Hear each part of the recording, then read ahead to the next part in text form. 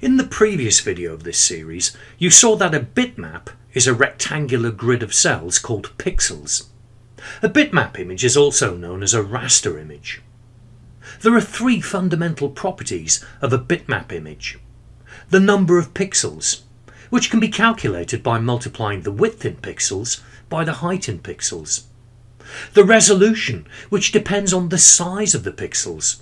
The smaller the pixels, the greater the density of pixels, so the higher the resolution and the better the quality of the image. Resolution is measured in dots per inch. The colour depth, that's the number of bits used to encode the colour of each pixel. More bits per pixel means that more different colours can be used in the image if necessary. With 8 bits per pixel, a bitmap can have up to 2 to the power 8, that's 256 different colours. This 8-bit image looks pretty good, but you might have noticed some banding in the sky. In the previous video of this series, you also saw that we can calculate the amount of memory a bitmap needs by multiplying the number of pixels by the number of bits allocated to each pixel.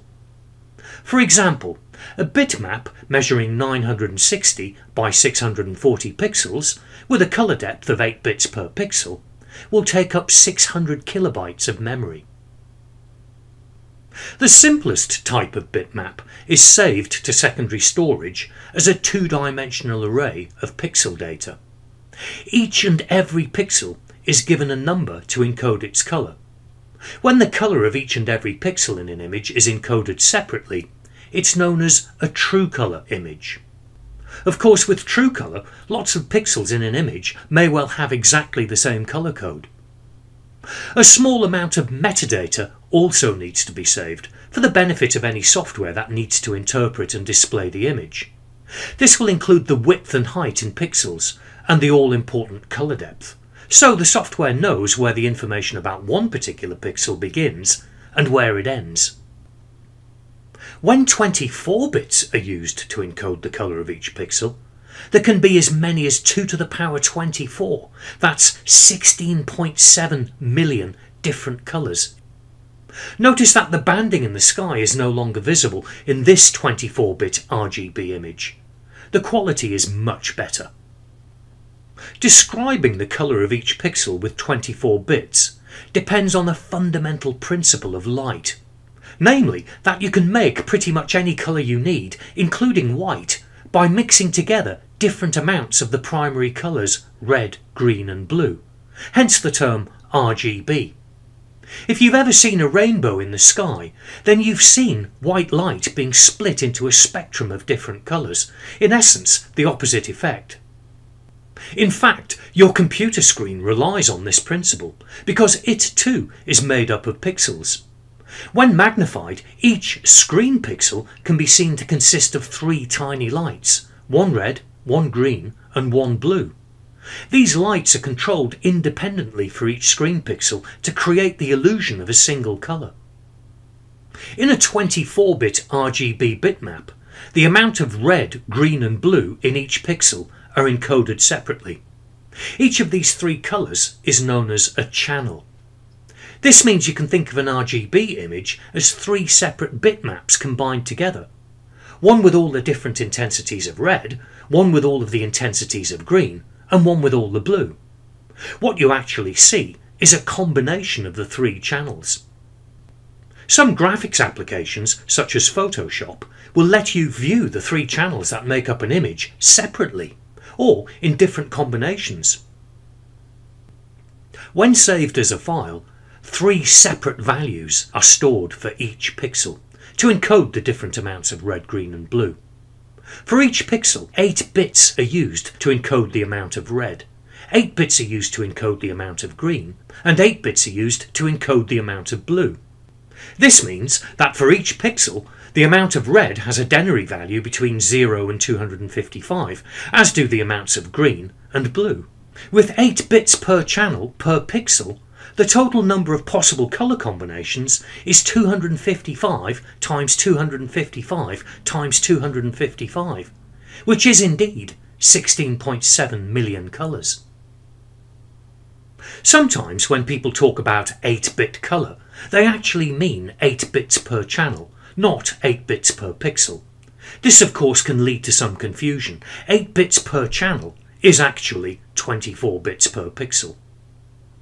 A wide range of application software, graphics packages, HTML and style sheets express colours using hexadecimal codes. A colour code is simply the red value followed by the green value followed by the blue value, each expressed as a 2-digit hexadecimal number for compactness. As said before, when the red, green and blue values of each and every pixel is encoded individually, as they have been in this 24-bit RGB image, this is known as true colour. But a bitmap can also be saved, usually more efficiently, by using indexed colour instead of true colour. In this method, a colour table known as a palette is included in the image file. Each colour in the palette has an index number, and information about each pixel is simply a reference to one of the colours in this table. In this example, the palette has only 16 colours, which means that a maximum of only 4 bits is required to encode the colour of each pixel, instead of the 24 bits required for the equivalent true colour image. When an indexed colour image is saved, the palette does take up some space as well. It's part of the image file's metadata. But with larger images and higher resolutions, the size of the palette itself becomes insignificant. The beauty of indexed colour is that the palette only needs to contain the colours that are used in the image. This means you can get very good quality images with only 8 bits per pixel, that is, a maximum of 256 different colours. Most image editing applications will let you save an image as an indexed bitmap and will generate an optimal palette for you, containing only the colours from the image you're saving. This is called an adaptive palette. Another type of indexed colour palette includes only 216 web save colours. Although 8 bits allows for up to 256 different colours, only 216 of them are likely to look the same in any browser on most computer screens. Saving an image with a web save palette will help to ensure consistency of appearance. However, when you take an image containing millions or even thousands of colours and resave it with a much smaller set of colours to choose from, you're bound to lose some of the colour information. The resaved image can't possibly look as good as the original.